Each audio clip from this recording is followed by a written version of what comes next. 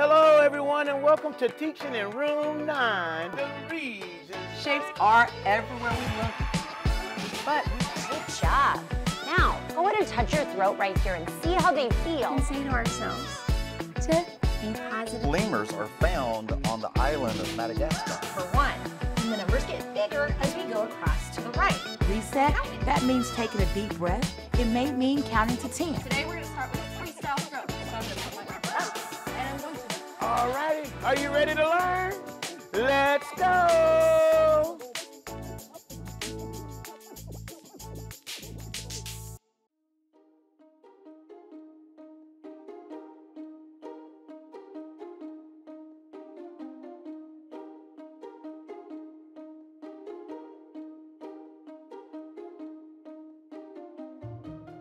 Hello and welcome back to Teaching in Room 9, the region's largest classroom. I am Dr. Sanders, and welcome to our new classroom where you can go anywhere and be anything. In this ever-changing space, we will engage and learn about the community around us. But remember what I always say, it doesn't matter if you're 2 or 102, we will have some fun. F-U-N, fun. We will have some fun while learning. I work at Adams Elementary and these St. Louis Public Schools, and let's get this day started. We are going to start by giving some shout out to some of my friends. First, Hans. I like to say hi, Hans. How are you? Let's spell Hans, capital H-A-N-S. Hi, Hans. Lorenzo. Hey, Lorenzo. How's it going today? Let's spell Lorenzo, capital L-A-W-R-E-N-Z-O-E. Hey, Mr. Lorenzo. Hi, Zyla. Let's spell Zyla, capital Z-Y-L-A. Hey, Zyla. And Miguel. Hi, Miguel. Let's spell Miguel, capital M-I-G-U-E-L. Hey, Miguel. All righty. Let's do some learning.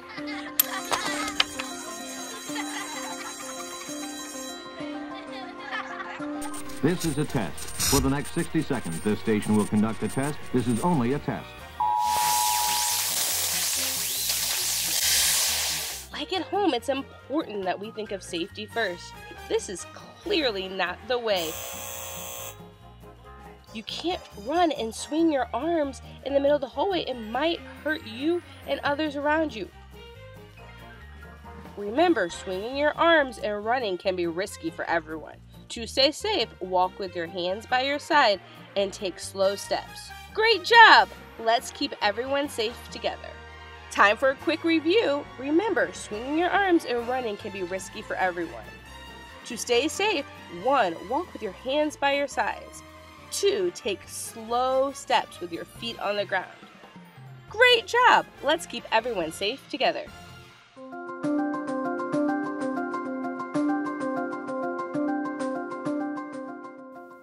Hi friends, welcome back to Teaching in Room 9. I'm Mrs. Forth from the Rockwood School District. I'm so excited to see your faces as you join in today and listen to A Good Neighbor, a book written by Dr. L.A. Smith. Let's go ahead and thank the author for writing this amazing book before we get a chance to hear it. Thank you, Dr. Smith. As I'm reading the book today, I want you to be thinking about something. I want you to be thinking about characters. Can you say characters? Characters. Characters can be people, animals, or even things like a scarecrow or a snowman. Characters are who the story is about. So when I'm reading this story, A Good Neighbor, I want you to be paying attention to the characters. And hopefully we'll have some time to talk about those characters when I'm finished reading. Are you ready to hear? A Good Neighbor by Dr. L.A. Smith. I have lived on my street my whole life. 8 years is a long time to live in the same place. I know everyone who lives on my street. Everyone here is so nice. We all know it is important to be a good neighbor. Do you have neighbors? Me too. At first, I was afraid to get to know the people on my street. Many of them looked different than me. I also thought they did strange things that were so different from my family. My parents told me you have to be kind to everyone else in the world for the world to be a better place. Also, at school, we were learning about respect. Mrs. Smith told us when you have respect, you treat people kindly, even if they are a little different. Mrs. Smith also said sometimes people who are different may even live on our same streets. But we still have to be fair and treat people how we want them to treat us. That's why I'm a good neighbor. A good neighbor introduces his neighbors to others. You can see they're all meeting each other. They're neighbors because they live next to each other. When I first met Mr. Patrick, he gave me a green clover. Do you know what a clover is? Yeah, it's something that grows in the ground. And you can pick it and hopefully find one with 4 leaves on it. That'll bring you good luck. Mr. Patrick gave me a green clover and told me it would bring me the luck of the Irish. My parents told me Mr. Patrick is from Ireland. He told me he is Catholic. He says soon he and other Catholics will have to honor Holy Week. When I make a wish with my clover, it will be for something nice for Mr. Patrick. A good neighbor does nice things for other people. My dad's new boss, Mr. Lee Chen, lives right down our block. He invited our family for dinner. I thought he just moved because he didn't have much furniture in his house. He told me he was from Japan and his family sits on the floor for all their meals. Can you see that in the picture? They're sitting on these round pillows. Do you think the table is tall or short to be able to do that? Yeah, it's got to be pretty short to be able to sit at a table on the floor. I liked sitting on the floor. Mom didn't have to fuss at me one time to sit up straight in my seat. He taught us how to use little eating straws called chopsticks. I made a mess, but he only laughed. He said I would get better next time. I took my chopsticks home. I'm going to practice eating with them again. Mr. Chen will be impressed. A good neighbor tries out new foods. Have you tried any foods with your neighbors? My mom took me to the neighbor next door. She was getting something strange done to her hair. Mom called them braids. My mom's friend, she said she learned to do this style in her homeland of Cape Town, South Africa. Then her son played some African music on his drums. He says he'll teach me how to play too. That will be cool. A good neighbor learns new things from others. You can see them playing the drums, and she's getting the braids in her hair. Our male person is Brother Ahmed. My dad says he's Muslim. When he comes over for dinner, Mom makes sure there's no pork in his food.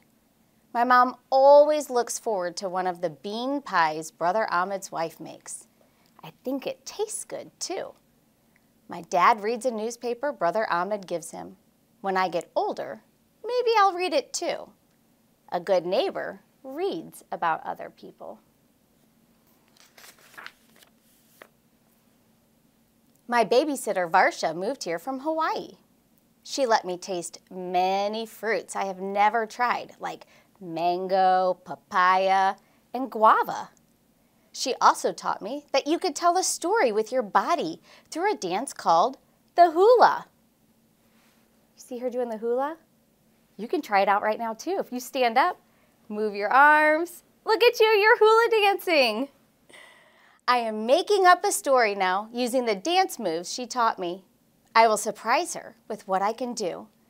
A good neighbor takes time to try a new activity. He has amazing neighbors, doesn't he? During the winter time, I often get bored. The Berkshire family invited me over to play a game. Miss Berkshire was lighting a set of candles she called the menorah, and Mr. Berkshire read from a book they called the Torah. We had hot cocoa and played a game with a dreidel. It was such a blast, and I won a pocket full of pennies. I plan to use the money to buy something nice. A good neighbor likes to play new games. My neighbor next door bought my family over for some fresh fish. Mr. McGee said you have to eat lots of fish during Lent. This holiday is celebrated for 40 days leading up to the Easter celebration. I worked hard to help clean and cook the fish. It was really tasty.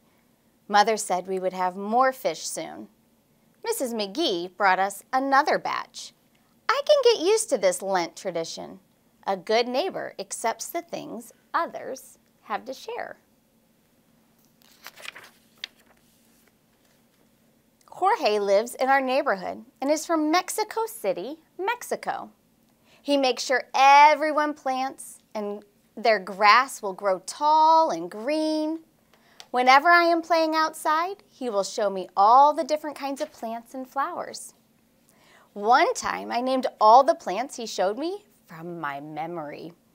Jorge was proud. He bought me a jar of spicy sauce he made called salsa. He told me to try some on my chips. I like chips and salsa too. It sounds like a lot of you have had chips and salsa before. It's delicious. It was delicious. A good neighbor remembers what other people teach them. For my 8th birthday, my parents invited all our neighbors to come over for ice cream and cake. Mr. Patrick came with ginger ale. Mr. Chen brought another pair of chopsticks. These were made of plastic and had some colorful Japanese writing on them. Others brought their drums and played beautiful beats. Brother Ahmed and his wife brought another pie. It was tastier than ever. Varsha did a dance, and I showed her the dance I made. The Berkshires gave me my own dreidel and a canister full of pennies. I can share this game with others now. The McGee family brought some more yummy baked fish, while Jorge brought his spicy salsa dip. I ate so many chips my tummy hurt. It was the best birthday ever. I enjoyed sharing it with all my neighbors. A good neighbor knows how to enjoy and appreciate everyone. I know they will like me. A good neighbor likes their neighbors too. I bet you are a good neighbor, just like the boy in this book. As I was reading, did you notice the characters? Were they people, animals, or things? Who was the story about? That's right, people. As you read, make sure you pay attention to the characters. Thanks so much for joining me. I hope to see you next time. Bye, everyone. Hello, boys and girls. Did you like the book, A Good Neighbor? Yes, I thought it was a good book as well. What was your favorite part? Okay. Yes, I have a question. Are you a good neighbor? You better be a good neighbor. All right. Now I want you to put your thinking caps on. What were the name of some of the characters in the story? You know, the people or the animals? Oh, yes. Oh, all righty. Man, you named all of the characters. All right, I'll see you in a bit.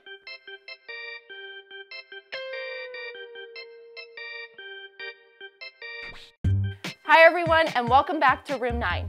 My name is Miss St. Louis, and I'm a teacher at Rogers Elementary School in the Melville School District, and we are located in South St. Louis County. Today, I'm here to teach a movement lesson that's geared towards children of all ages. So, let's get ready to dive into this lesson with a swimming test. So today, to start, we're going to begin by warming up our bodies. Let's stand in our V-sit with our legs wide out. I'm going to stretch up tall and reach down to one side and count to 5.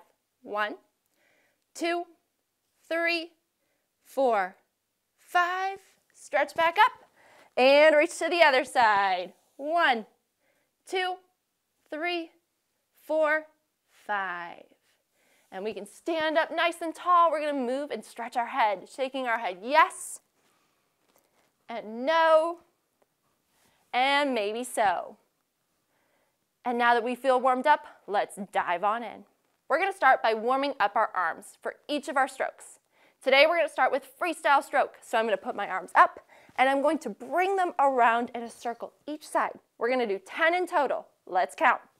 1, 2, 3, 4, 5, 6, 7, 8, 9, and 10. Now that we finished that one, let's go backwards. We're going to move our arms in the same direction, but going the opposite way. So I'm going to bring my hand back and around. Let's do 10. 1, 2, 3, 4, 5, 6, 7, 8, 9, and 10. The next stroke we're going to do is a specialty stroke. It's called the breaststroke. I'm going to put my hands in front of my face, push them up tall, and bring them around, almost like an upside down heart. Are you ready? We're going to do 5. And 1, 2, 3, 4, and 5. The next one we're going to do is called the butterfly. For this specialty stroke, we put our arms up tall, push them back, and bring them all the way around. Let's do 5 of those. You ready? 1, 2, 3, 4, 5. Now that we've got our arms ready and in place, let's bring it down to the floor to practice our legs.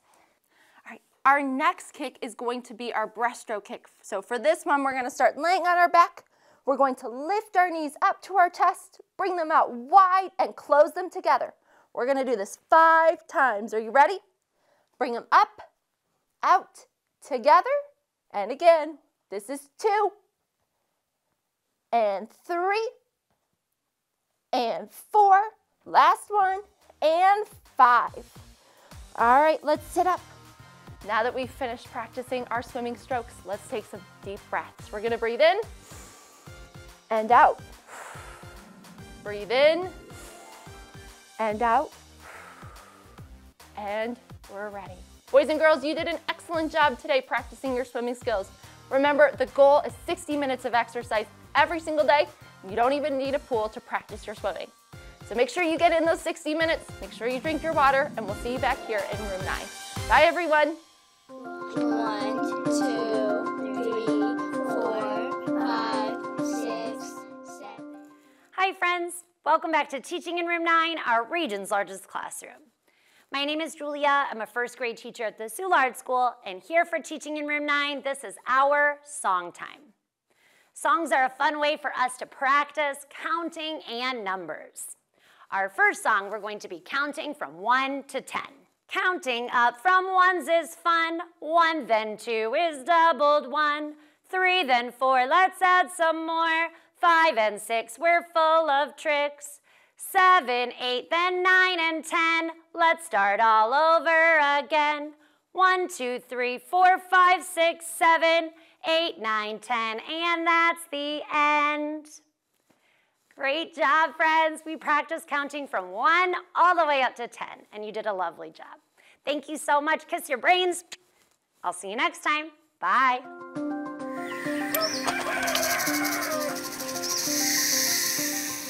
Welcome back to our favorite classroom. It looks so amazing. Now it's time for our favorite wildlife expert. Yes, that's right, Mr. Bare Hands Moran. Hey, Dr. Sanders. How are you doing today? I am doing great. I am doing great. And today we have Elijah, a ringtail lemur. Oh, Elijah looks hungry. Is Elijah hungry? Elijah always wants a few snacks. Always wants a few. He's never lacking in the snack department. But, you know, ringtail lemurs are found on the island of Madagascar. Ooh, where is Madagascar? It is way off on the other side of Africa continent. Oh, okay. One of the 7 continents. So this is a red-tailed lemur. Ringtail. Not red-tail, it's ringtail. That's Why right. Why is it called a ringtail lemur? Well, because he has 13 of these wonderfully black ringtails. It looks more like a zebra tail to me. Oh, no, don't tell him that. Oh, okay. Yeah, Sorry. Zebras are on the main continent. Oh, okay. Okay. He's on the island. He's on the island. Okay. Yeah. So they are a primate. Ringtail lemurs are a primate, so he's closely related to all monkeys. They do have opposable thumbs, both on their hands and on their feet. That's like us, right? Mm-hmm. Everybody do this. Yep. Excellent climbers. However, the ringtail lemur is very terrestrial. Like, they like to run around on the ground. Oh, so they don't, so all monkeys or lemurs, primates don't climb in trees? Not all of them. Okay. You know, Madagascar being separated from the main continent so many eons ago, everything developed a little bit differently on the continent. The ringtail lemurs are one species of lemur. There's over 47 species, and they fill every ecological niche on the island. There's a mouse lemur all the way up to a cat lemur. Oh, wow. Mm-hmm. I have a question. Okay. He's so cute. Mm. He's so cute. You know, and can I pet him? Yeah, you can pet him right here on the back like that. Okay. But my question is, can we have these as pets? You asked me, can we have these as pets? So the answer is yes. Should we have these as pets? The answer is no. Okay. Why not? Well, even though he seems really cute and he's pretty soft and he's a beautiful animal, they require a lot of husbandry. And we humans have busy lives, and we just can't give them the emotional and psychological support that they need to be healthy. Okay, you said husbandry. Is that like wifeyry? Not exactly, So but it's just the care of, you know, taking care of an animal. Okay, okay. Yeah, they require a lot of physical touch, and they require a lot of presence. In other words, they want you to be home all the time. They need you to be in their life constantly. Okay, okay. That's like my kids at school. You know, sometimes they just want you to be there all the time, but you have other students to take care of. Yeah, yeah. He looks like he's just eating away. He's Oh. having a grand old time. Hey, I'll tell and you what is he eating right now? So he's eating mostly raisins out of there, but you see there's a little M&M there now and then. Mm-hmm. So he likes that sweet. Ooh. Yeah. Me and him can be buddies. Mm-hmm. In the wild, though, they eat a lot of sticks and leaves and things that fall off trees. What do they get from sticks? It's the fiber content, but you know, on Madagascar and some of the areas that the ringtail lemur inhabits, it becomes very arid in the summertime, and there's just not a lot of nutrition around. They will literally eat anything. Now, if they catch a small lizard or a bug, they'll eat that too. Oh, okay. So they're omnivores? Omnivores. Omnivores. What omnivores? Yes, that means they eat everything. everything. Okay. Ooh, I learned that from you. They're not specialists when it comes to their diet. They'll eat just about anything they can find. Okay, what do they get? What about water in their diet? So ringtail lemurs do drink what we consider standing water or free water, but they also get a lot of the water from the foods that they eat. Okay. So if they come across a stream, they will drink from it, but they can go days without drinking. Not like us. We need some water all the time. At least every 3 days. Is it possible that I can hold Mr. You know, he is a little temperamental, and he has a mouthful of very sharp teeth like a possum. Yes. And so I would prefer just petting him. And I can. Mm-hmm. You think he'll share some M&Ms with me? No, he would definitely bite you. Try to get his food. All right, I won't do that. Well, everybody say, hi, bye, Mr. Lemur. Bye-bye. All right. Wave bye, Elijah. And as we had another amazing animal in our classroom, and I'll see you in a bit. Great day. This is Candace with Chaos, and I want to introduce you to my friend Jen. Jen is short for Jennifer, and here's Jen right here. Jen is absolutely amazing. Jen speaks 3 languages, and Jen knows how to ice skate, and Jen also knows how to build amazing things with Legos. Jen wants to be an architect when they grow up. And so something about Jen is sad a lot. And nobody really knows that that's what's happening with Jen. And Jen often has tummy aches, and Jen often falls asleep in class. And Jen sometimes gets into trouble because Jen doesn't turn in their work like they're supposed to. And so Jen really wants people to be patient with them. Can you say patient? Patience stands for pause and think. Inhale, exhale, now talk, or now tap out. And so sometimes Jen deals with bullying. And so when Jen deals with bullying, Jen is learning how to talk if they can, but tap out if they need to. And so we only talk when we can be respectful and not hurt anybody, including ourselves. But when we can't do that, we tap out and we find something else to do. And sometimes Jen has to tap out and walk away, or Jen has to tap out and talk to a trusted adult. If you're ever feeling really sad, or if you are ever feeling like you don't feel good, or you're feeling like people are bullying you, please talk to a trusted adult and use the patience skill. Talk if you can, or tap out if you need to. I want you to try that. Let an adult know how it works out, and then I'll see you soon. You have an amazing day. Air hugs and cyber kisses. Hello, I hope you had a fun day of learning, but now it is time for us to be done. But before we get done, let's spell our favorite word, nine, N-I-N-E, nine. Thank you for being in room 9, bye-bye.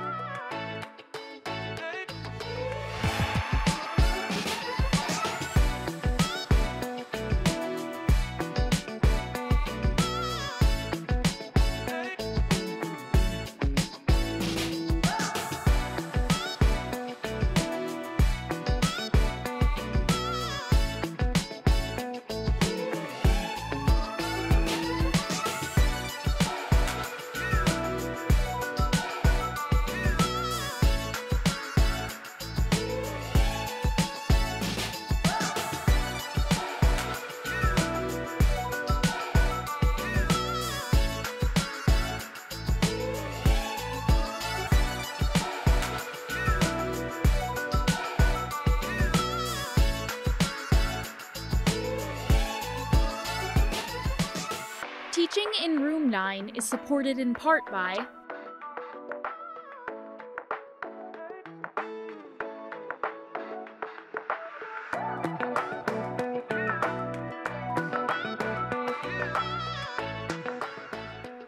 Know who to reach out to when you need help. There is hope. Call or text 988.